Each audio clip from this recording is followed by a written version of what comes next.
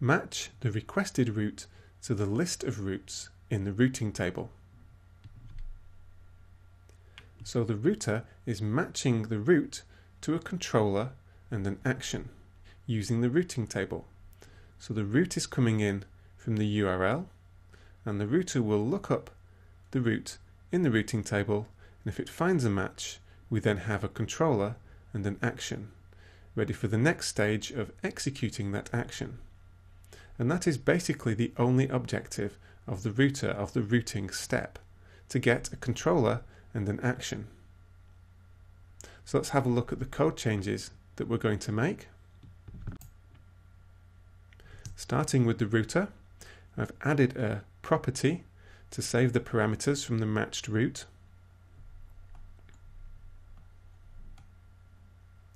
I've added a match method which will take the URL, which is what comes from the query string, and match this to the routes in the routing table.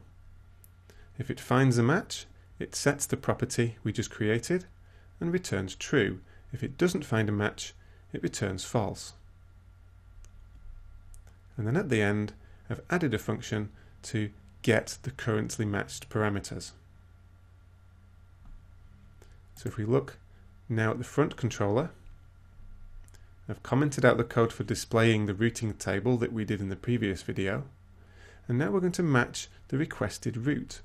So this is the query string coming in that we saw earlier, and we're calling the match method to see if there is a routing table match for this URL, and if we find it, we're going to print out the parameters, and if not, we're going to say no route is found, and later we'll see how this will be the 404 not found message.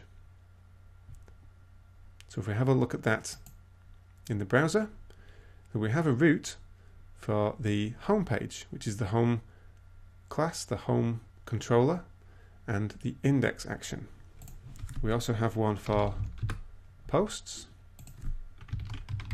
and maybe to create a new post. So now we're matching these routes to controllers and actions. If we put in something that isn't in the routing table, we have no route found. And as I said later, this will be 404 page not found. So now we're matching routes to the routing table. If we have a quick look back at the match method, as you can see, all we're doing is a very simple string comparison. If the URL is exactly matching the route in the routing table, then we've matched the route. So this is basic route matching, but we'll look at more advanced matching in the next section.